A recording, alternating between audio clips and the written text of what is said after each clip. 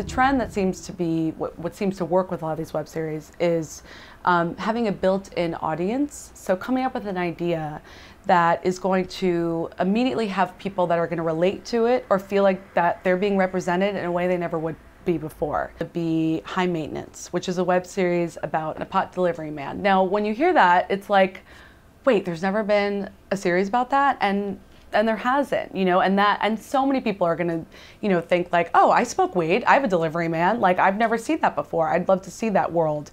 What his day-to-day life is like, what his different customers are like.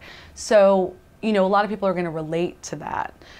There's a web series called The Outs that's done really well, and that's about being gay in New York City. And, you know, that might not be the most original thing, but that there hasn't been that many shows about it. There hasn't been that many web series about it. So it's definitely gonna have a built-in audience.